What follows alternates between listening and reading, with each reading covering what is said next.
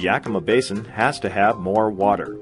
More water for irrigators, more water for cities and towns, and more water for endangered steelhead and salmon. If I even have a 50, 60, 70% water supply, it affects the size of my fruit. And at harvest time, you don't want it. Walmart doesn't want it, Safeway doesn't want it. And so what I'm finding out is if I don't have a full water supply, then I can't meet the needs of the consumer with what they're demanding on fruit size. And so then I am losing money to the point where I can't afford to grow fruit in the valley. Yes, I've been impacted, we've been impacted, our neighbors have been impacted by the lack of water. Yakima Valley irrigators have been frustrated since the 1980s when junior water rights holders saw their water deliveries cut by 2/3. This struggle has been intensified by drought conditions, increasing agricultural product demand, and competition for water by other water users. This and other actions have been devastating to irrigators and to the Yakima Basin's economy. But there are a lot of other issues to consider. That's why landmark conservation laws, like that which created the Yakima River Basin Water Enhancement Project, or YARBWEP, was enacted by Congress back in 1979. The intent was to find a balance between various water users through water conservation, fish passage, and habitat enhancement, and to pursue new water storage and expansion, groundwater storage, and water marketing as potential tools to manage growing water demands.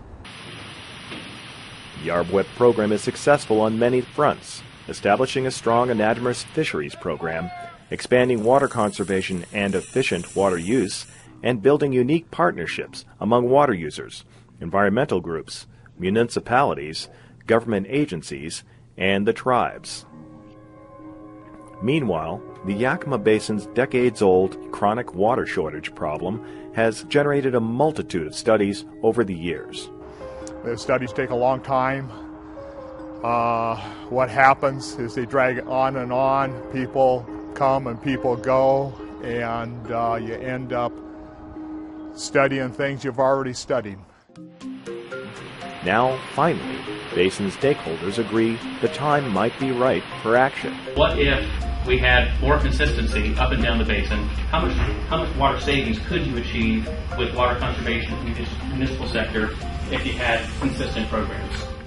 In 2009, the Washington Department of Ecology and the Bureau of Reclamation formed a working body of representatives from the Yakima Nation, federal, state, county, and city governments, environmental organizations, and irrigation districts. Known as the Yakima River Basin Water Enhancement Project Work Group, they met approximately every 2 weeks for 6 months to hear each other out and to develop a mutually acceptable draft plan for the basin. Over these decades, we've gone through adjudication in the Aquavilla court cases. We've gone through, and we've kind of drawn our lines in the sand, and we've had our fights.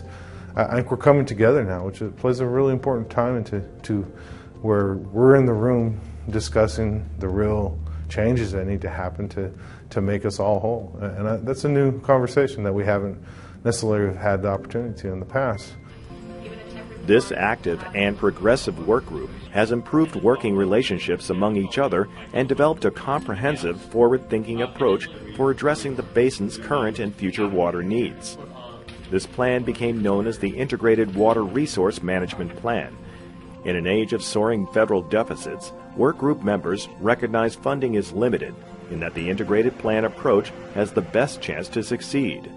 The integrated plan condenses a room full of studies and in-depth reports to 7 elements.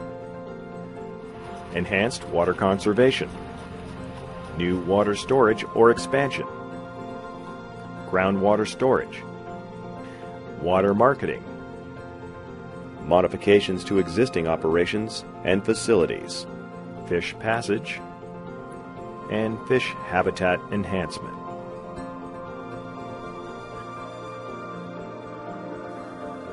Opinions vary about individual projects, but everyone agrees that all of the 7 elements need to be included in the final Integrated Water Resource Management Plan. The Washington Department of Ecology and Reclamation expect to have this final plan completed by early 2011.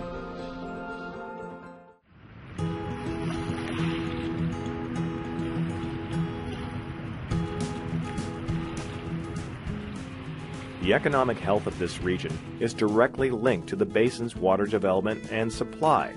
As countless studies have pointed out, millions of dollars are spent by the recreating public on a healthy fishery. The Yarbwep Work Group believes the integrated plan will be one of the largest ecological restorations ever conducted, restoring stream flows and improving fish habitat. It will also make the water more reliable for irrigators while stimulating the economy throughout central Washington. I think both river recreation and quality of life and salmon and farming are all really important to the way of life in the Northwest and in central Washington here. And if we don't readjust the way we manage water in this part of the country, we're not going to be able to hold on to all those things. And if we do it right, we'll have our best chance to do that, even with the challenges faced by climate change and population growth.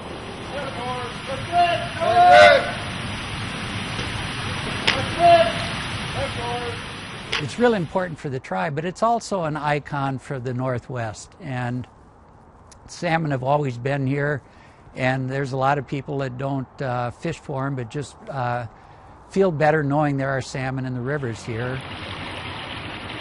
120 years ago, the Yakima River supported annual salmon runs of hundreds of thousands of fish. When development came, 3 species, the sockeye, summer chinook, and coho, disappeared from the river altogether.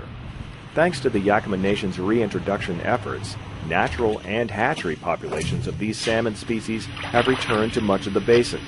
The Yakima Nation sees the integrated plan as a key to sustainability. This balance is a key thing, but I think more important for us is what does this do? It's going to deliver us into the future to where we have fish and we can have agriculture and we can work with a diverse group of stakeholders to try to address very challenging issues such as this. And so this plan and this process, we've put a lot of effort into putting them back into the direction where it's about this integrated package where in-stream, out-of-stream, and priorities are directed towards the things that I think are the most challenging in this valley. In communities like Sela, Sunnyside, and Prosser, success is linked to reliable water supplies if they are continued to grow and thrive. Clearly, agriculture and fish need water to survive. Not only do they need water to survive, but they need adequate water, dependable water on a long-term basis, and not be susceptible to the current droughts and future droughts that we anticipate through ongoing climate changes. There's also an economic demand for our environmental qualities. There's many people who recreate, who enjoy the natural resource amenities of central Washington, and keeping our streams healthy and restoring abundant runs of fish is very important to the tourism economy as well. By early 2011, the Washington Department of Ecology and various work group members will deliver a final integrated plan to Congress, urging them to fund and implement a solution that will end decades of study and review. The integrated plan will establish a framework for solving a 30-year dilemma that has caused economic uncertainty, inhibited growth, and limited recovery of Northwest fisheries. It is not a study, but an adaptable and integrated water resource management tool that will address Yakima Basin's water needs today and into the future. For more information on the process, the plan, and cost estimates for various plan elements, visit these websites at Bureau of Reclamation and the Washington Department of Ecology.